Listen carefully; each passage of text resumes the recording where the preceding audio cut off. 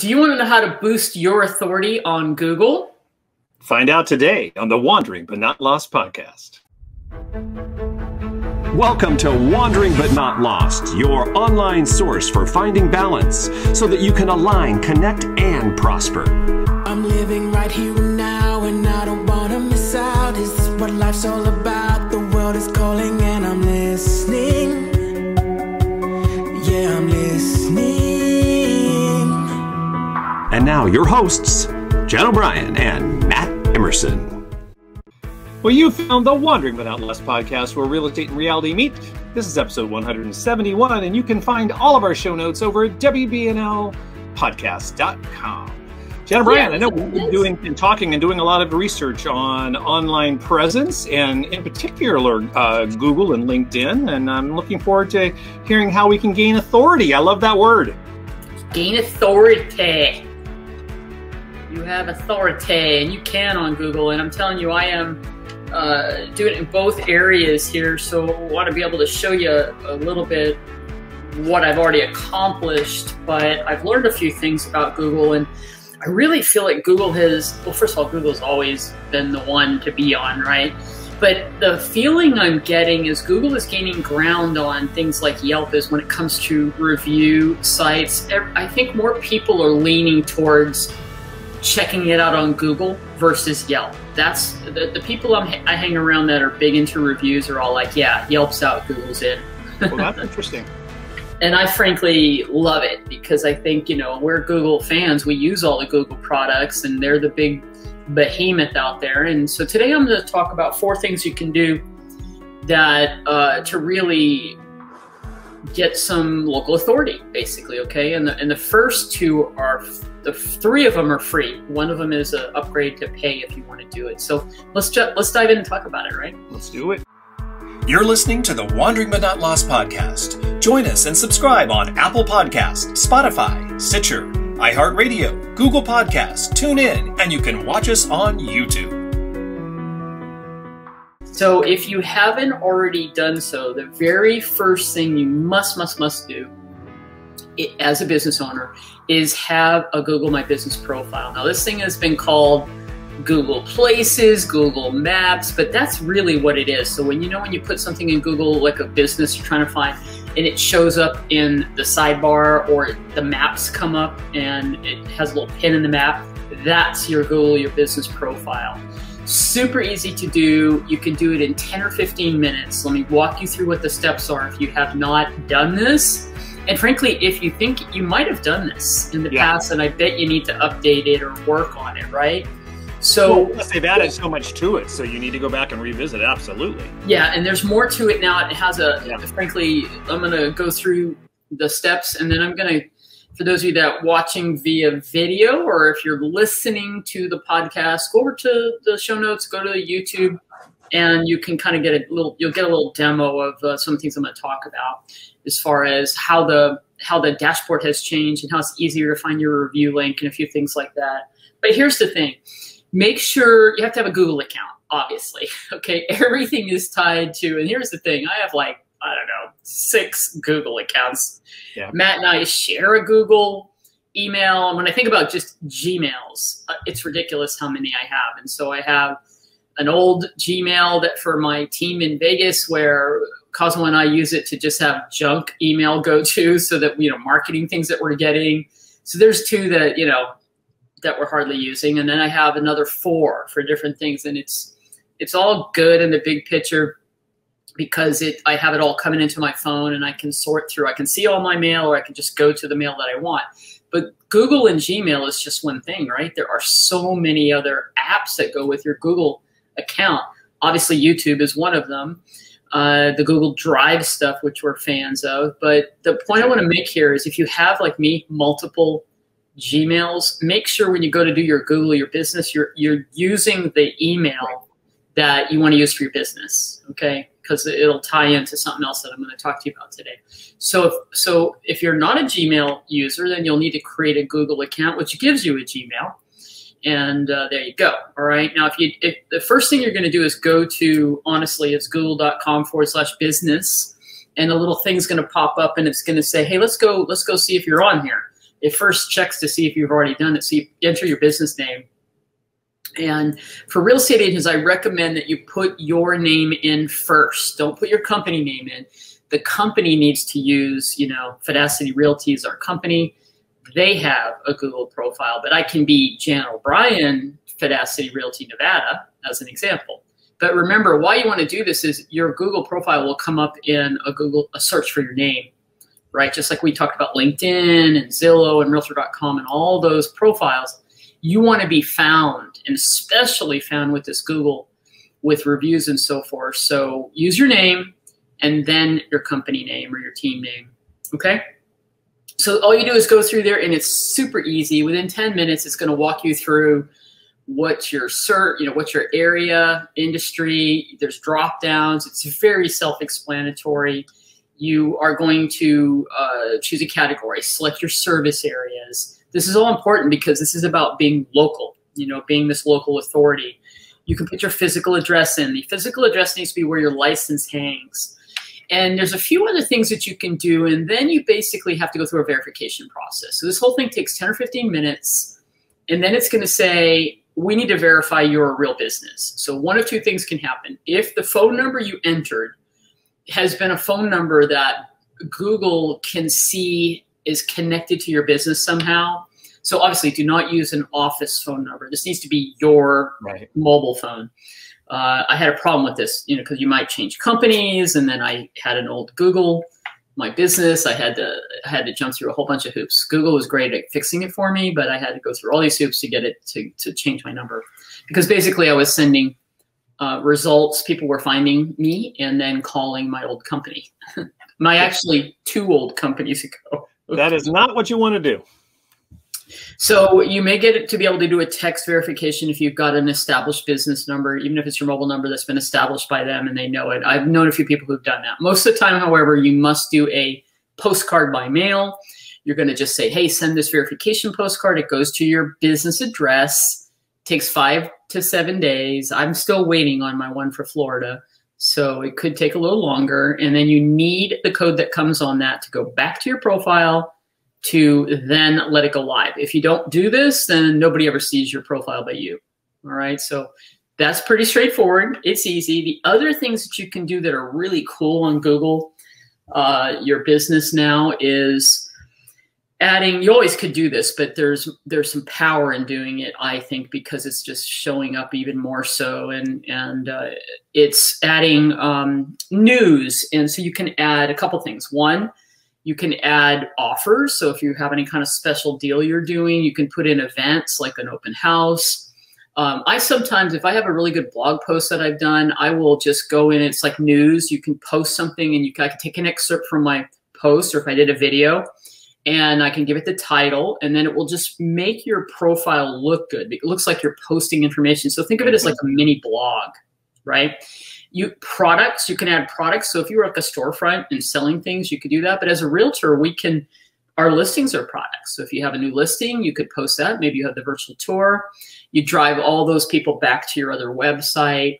And then you can add things like schedule an appointment. So if you're using a software like Calendly, you can have a book an appointment. It makes it easy for people to reach out to you.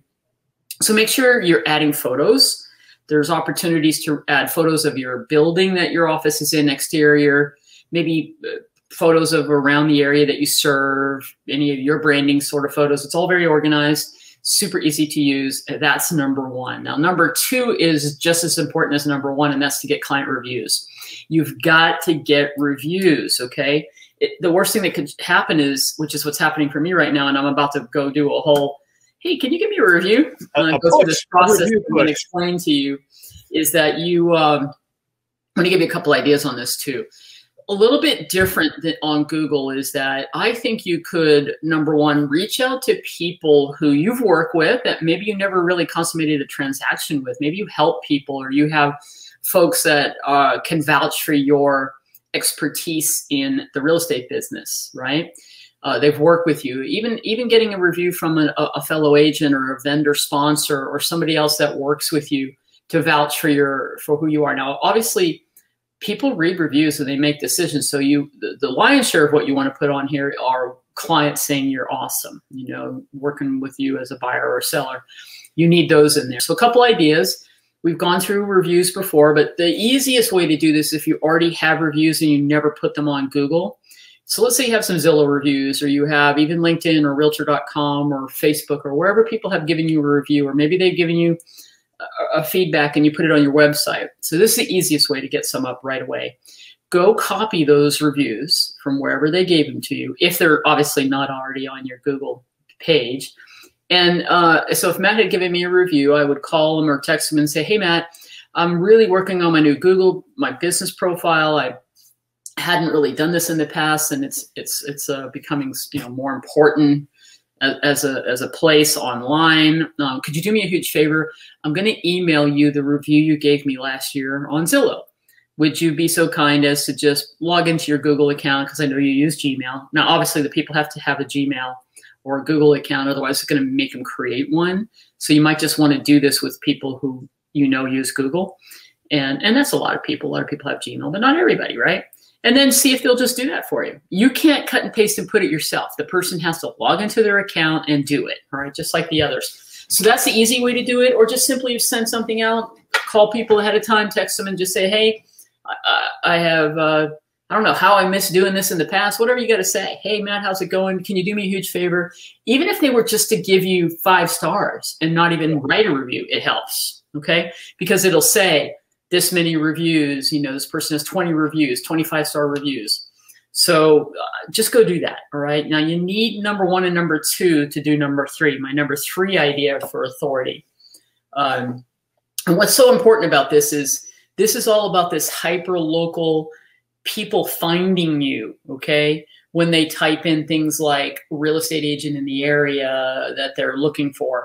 And this next one, you can really be prominently displayed, and it's called Google Service Ads. Now, this is one you have to pay for. You can't even go down this path unless you have a profile and you have reviews. It's just not worth it, right? You'll waste money, because if you don't have any reviews, people are probably not going to work with you. Okay? Nothing to look for, right? You'll be up against all these other agents that are also doing this technique, and you've got 0 reviews, so you're helping the other people get reviews. And you don't need hundreds of reviews. See if you can get 10, 20 reviews and some good commentary from people talking about what it is that you do to help people uniquely. That's the key, right? And all you have to do is, I've got links in the show notes for you. You just go to it's ads.google.com, it's local service ads, and you start a process. Now, they are going to verify you, they being Google. They go through a screening and a license and insurance process. They say they do a background check. I don't even really know what that means, how deep they go. But they are, so what happens now is if you went and did a search to, in fact, I'm going to demonstrate this really quick, okay? So I'm going to describe what I'm doing. And so if you're listening, you can, you know, just know that it'll be easy to go check this out on your own later. So let me see. What do I want to share? I want to share there it is. Okay. So I'm going to come back to this in a second. This is my Google. I'm actually looking at my Google My Business site. It's sharing okay? All right. So I'm just on Google, and I'm going to type in, this is where I live, Wesley. This is what people are doing, right? If they are going to move to Wesley Chapel, Florida, and real estate agents, okay? They could also say who best, looking for reviews. So what just popped up is Google Service Ads. So all I typed in is what the average person that might be moving to your city is going to do if they're looking. Now, first they start looking for houses, I think, and then they might find people that way. But people absolutely type in Wesley Chapel real estate agents, or the best real estate agents, or reviews. All I did was just put Wesley Chapel real estate agents. But if I put, even if I did reviews, let me just see. I'm still going to get this Google screen thing. Absolutely. Okay. So now I get Yelp and Zillow, but above here are agents popping out, 3 people. Holy mackerel. Let's go right here. 850 look at that. Reviews. Do you think she's probably getting some business off of this? I would say yes. Then it goes down to 15 and then 12. And it's without even leaving the first page of Google, we can get a little information. We can get a phone number. We can call. But if we go to more, will get the whole list of everybody that's in this area right now. But what's interesting, you see this? The girl that had that many, 851, she actually lives in, she chose Land O'Lakes. This is really important in my opinion. And the rest of them are Tampa, right? So if somebody really wanted to be known for Wesley Chapel, I'm scrolling. I'm St. Pete, Tampa. I'm not seeing Wesley Chapel yet. So if I was looking for somebody who really focused on Wesley Chapel, I would probably choose that person. Okay, or I might read the reviews, but there's a whole bunch of people on here, and the average people only have, here's a person with 409 to 20 reviews. What you say, Matt? I'm looking at it. Yep, it's all 20, low. there's a few, 3. Here's somebody with 3 reviews. Far more lower than higher, that's for sure. That 851 is the not the common. Okay, so the cost for these Google service ads, there's 1 of 2 ways to do it. Once they approve and verify you, you're able to choose whether you want a monthly budget. Like, I only want to spend $300 a month, and that's going to, obviously the more you spend, the more leads you get. Or you only pay per lead, and you can say, I only want to spend $10 a lead or $20 a lead. So that's what I was able to find out about it from people I know that are doing it. I will say, of the folks and clients that I have using this, depending on where they are in the world, in the country, they're getting some good leads from this because it really is front and center on the front page of Google. So if you're looking for, I feel, a very good way, not everybody and their brother knows about this, but clearly it's starting to catch on. It's been around for a year plus, almost 2 years. It's not 100% saturated. There's an opportunity probably in certain areas, wherever you are. If you don't have a lot of people doing it, you have a huge opportunity to get in if there's not a lot of competition, okay? Have you talked to somebody that actually has had success with it? Yeah, one of our clients that's in Peoria. Jessica. We should have her come on and talk about that. We should do an interview. Mm-hmm. Absolutely. And then I know a few other. I just anecdotally know a few other people. I haven't talked to them specifically about their results, but she shared it. So cool. That one I think is really a cool idea. And then the last idea here is to do something else I'm testing, which is. It's a little bit of a stretch, but it's still tied to the whole Google thing. So using your Gmail that you have that for your Google, your profile, you can start and use the Google Maps app, not the app that came with your phone. Okay, so the key to this whole thing of, and I had to switch this because I am a user of the iOS app for Maps. Yep. When I'm using it for GPS and so forth, but I switched to the Google Maps for this very reason. I went through this process of just signing up to be a local guide. Okay, Matt, you might really like this idea.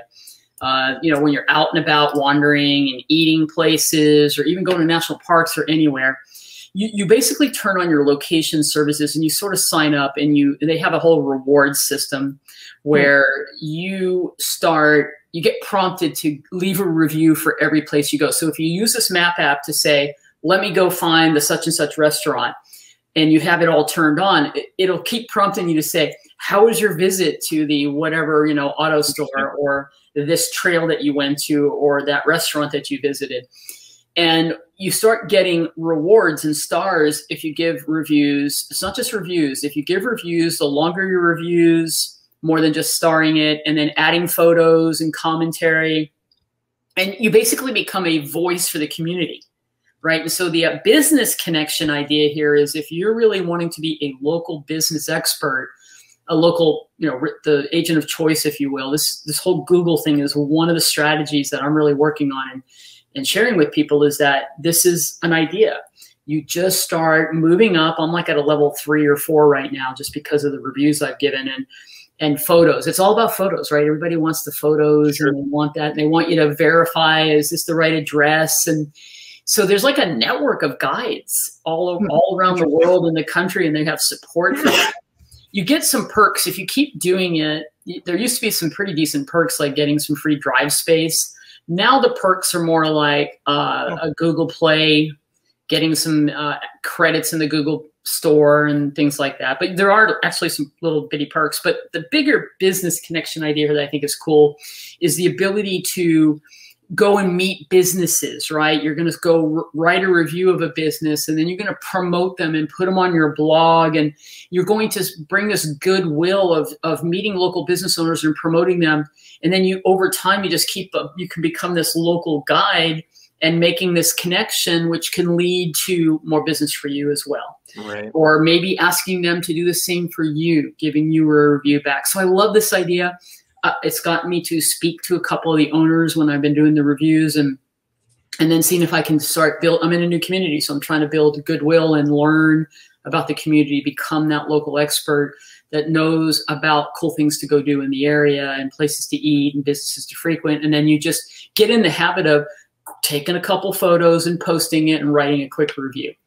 And then you can interact with other people who are guides. So it's another way to meet people and learn things and do things and become more of that local authority. So then what's cool is if you've got it's just like on Yelp. If you've got 100 reviews, people can come look at your profile, which is tied to your real estate, which can, somebody could reach out to you. All right. So that's the 4 ideas about how to be, leverage Google to boost your local authority. And it's not that big of a deal. The whole Google My Business, set it up, you do it, then you just have to get reviews, maybe add some photos and links and articles every now and again. That's it, and then if you're going to run an ad, you're running an ad, it's working for you. And this last one is just basically, you're just in the habit. Frankly, if you turn everything on, Google will be like, would you like to review that place? You don't have to remember, it just prompts you. And what about this place? And then it's the whole reward thing, which is it's that gamification that everybody is so addicted to, right? So it'll be like, good job, Jan. You just earned 15 stars. You're only 5 stars away from going to the next level. And it encourages you to keep doing it. It's brilliant. It works. It works. It does work. It works, right? It works when you have a game. You're almost to the next level, right? It worked with your rings on your Apple Watch. Whatever. They got us figured out as human beings. But that's right. The long and short of it is leverage the power of Google. Go do it today. If you're not on Google My Business, make that happen today. And that's all. It's so interesting, Jen. We've been talking a lot about things like LinkedIn, your LinkedIn All-Star profile, the Google My Business page. These are things that you need to do whether you're going to really go maximum on these platforms or not. People are on these 2 platforms. Everyone is, right? So you don't start out being the Instagrammer, because that's going to take you a long time to get that going to be an influencer. But these other places are places where people are going to find you today. So it's important to get this part of your business up and running.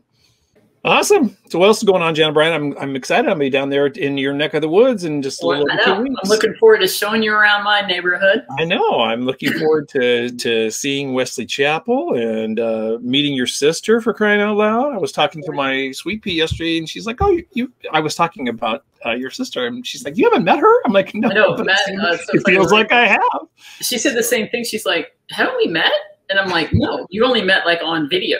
Right. So that's funny. You both feel like you've known each other. So yeah, that'd be fun. We'll do a little Florida wandering and be able to report back and chat about that. And maybe do a live. Maybe we could do a live. You know what, Matt? We should do a live recording of wherever we go visit. I'll take you to that's a good idea.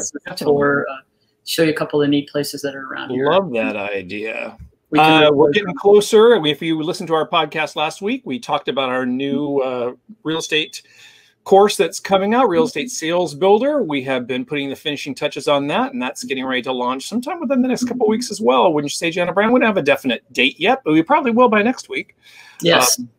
So if you did not listen to our podcast last week, or you missed that part of it, well, actually, it was all about that. So you couldn't have missed it if you listened to the podcast. But go back and listen to episode 170. Learn more about our incredible Real Estate Sales Builder course, which is crazy. And I've been meaning to ask you, what's happening with the June SOI Challenge?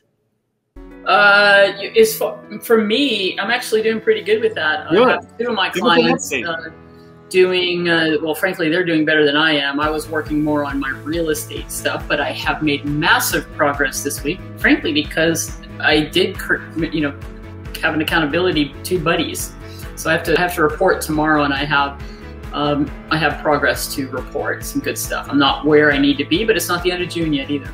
No, absolutely not. So it turned into more than the SOI. It's turned into, what are the other projects? What are your goals? Making connections. Part of it for both of my clients was reaching out to their sphere, and they've done that. but they've also worked on other things that they were going to do. So good stuff.